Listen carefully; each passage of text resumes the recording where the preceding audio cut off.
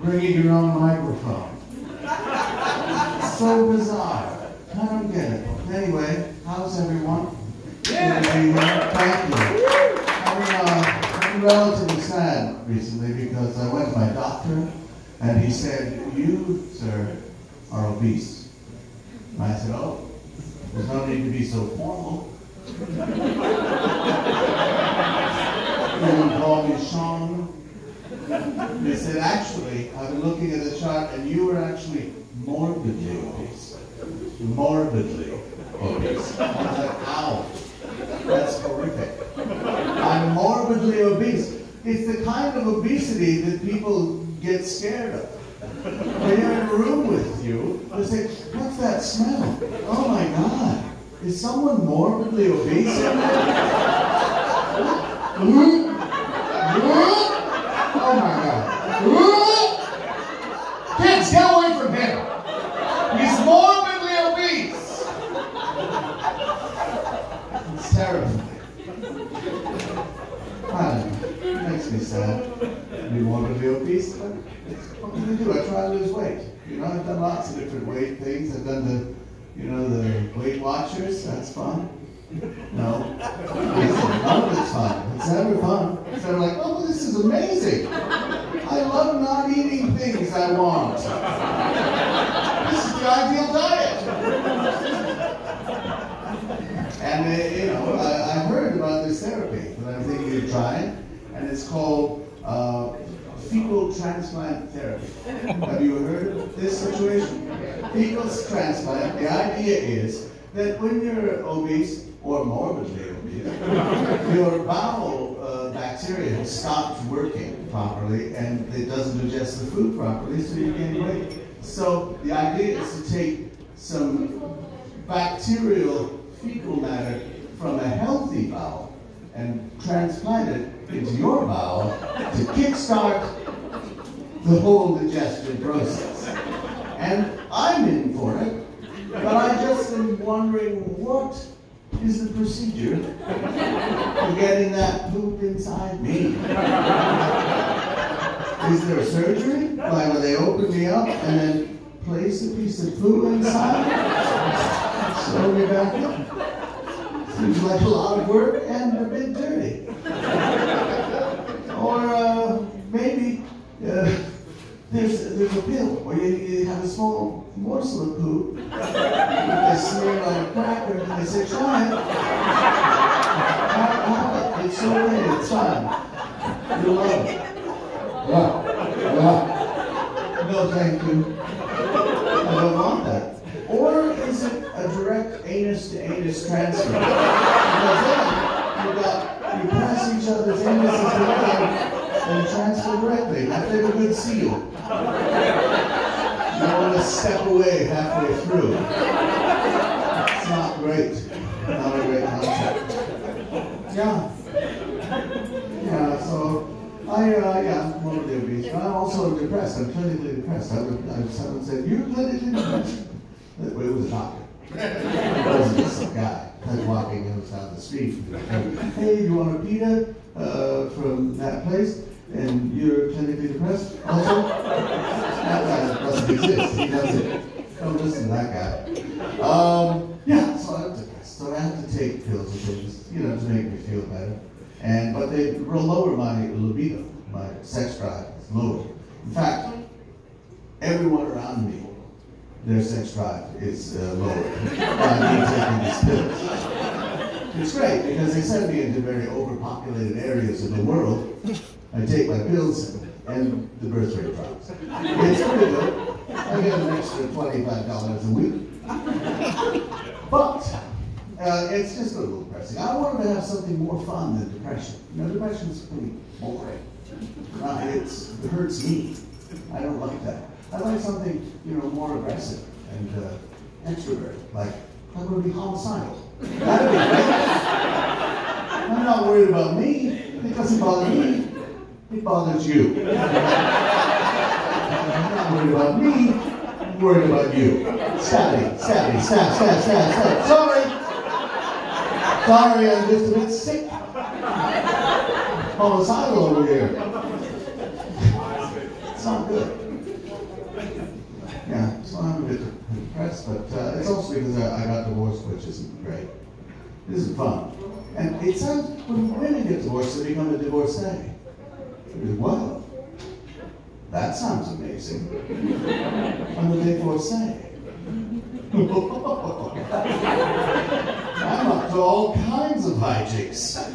But men just become divorced. And then you're divorced. You're just like morbid.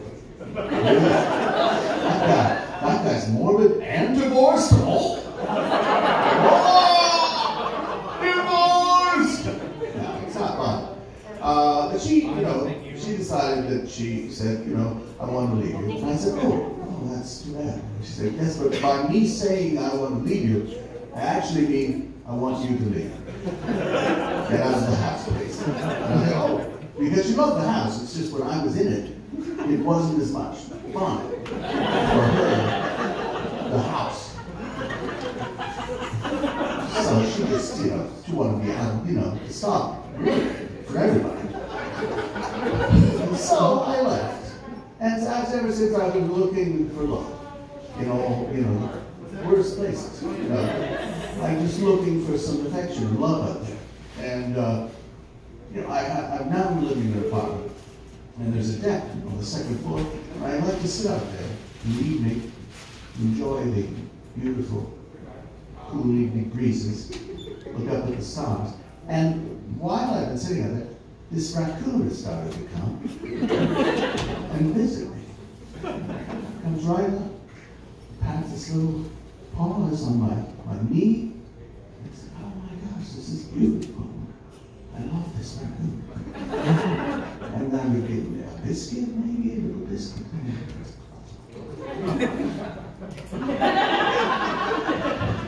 We wander away. We're friends. We're very close, more than friends, I think. And then, all of a sudden, one day, it just stopped coming. Stopped coming. Like, every night you would think, where are you? I would see the raccoon walking on other people's roofs, all around the neighborhood. It just wouldn't come alive anymore. I'm like, oh my God, it's happening again. I'm being rejected by North America's largest rodent.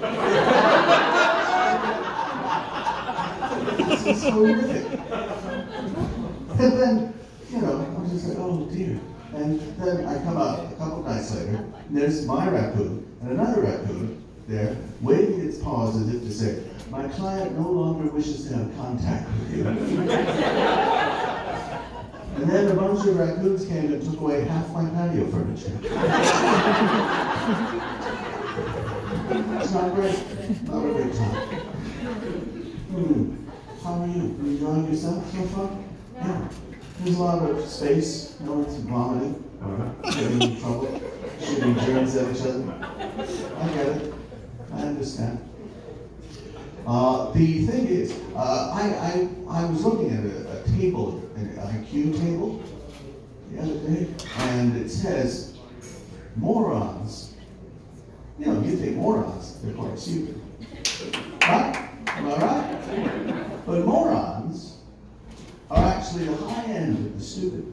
Because there's morons, excuse me, there's morons, and they're 45 to 60 IQ. That's a moron. And then 30 to 45 is an imbecile. Technically, an imbecile. And then 30 and lower is an idiot. So you got morons, imbeciles, and idiots. And if you're trying to run an office, this is very dangerous and confusing. Because you say, hey, what are you idiots doing in here? You're all idiots. And they say, well, what did you expect? We're idiots. You should have hired imbeciles. Or at least a moron. Because we have supervisors so that we could be guided by the moron. So now you expect us idiots to do moron level thinking? God damn it! Okay, I brought in a couple of morons. to take care of you idiots. And I've also got a couple of imbeciles that I'm training. So, try and help out the imbeciles if you can, idiots. I know it's impossible for you because you're idiots. But try not to cause trouble with the imbeciles while they're being trained by the morons. I don't know. New bit. Working on it. There's something there, though. Isn't there? Hey, you idiots! I think there's something there.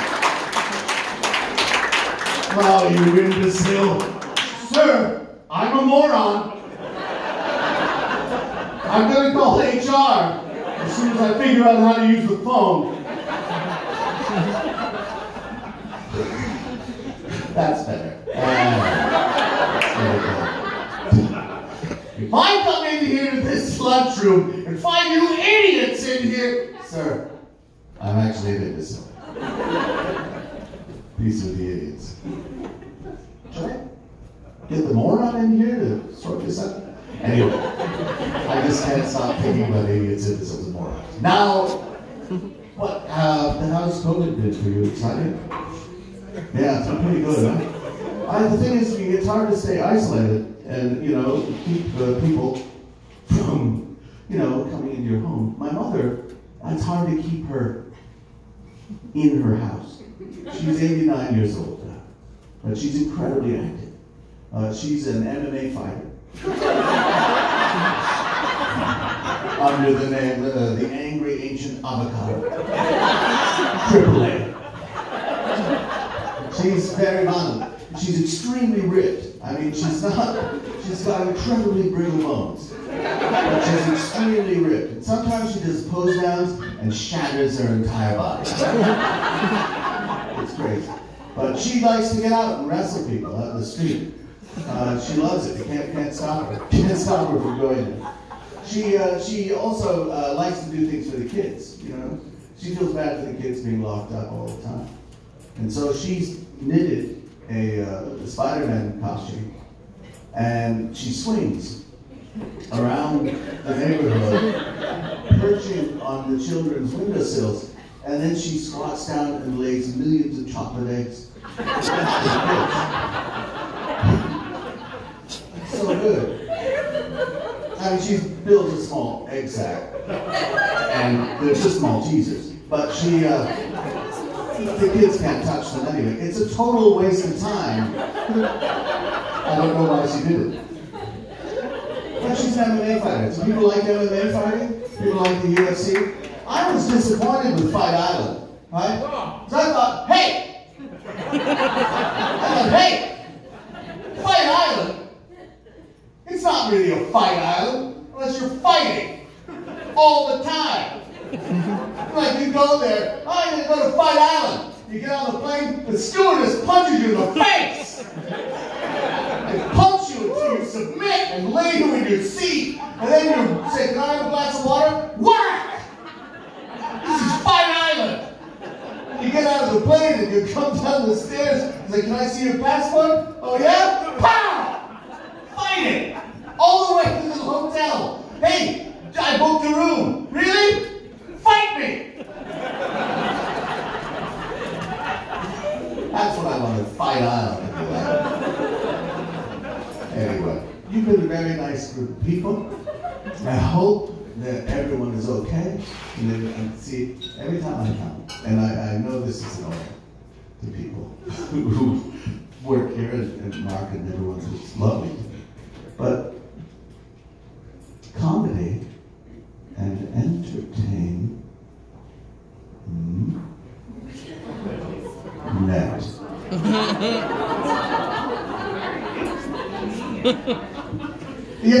It's not. I just want everyone to enjoy it as much as I do. Because I love it. I love it. And what's great is the guys, right? They said, here, we're going to build this new mural for your great bar. And then they do that. The hockey team. And they go like, well, hey, wait a minute. I There's not N, and N. Towards the end of the entertainment. Did you fix that? Fuck off! No! This is Fire Island! Yeah, anyway, I just wanted you all to enjoy that. So ladies and gentlemen, thank you.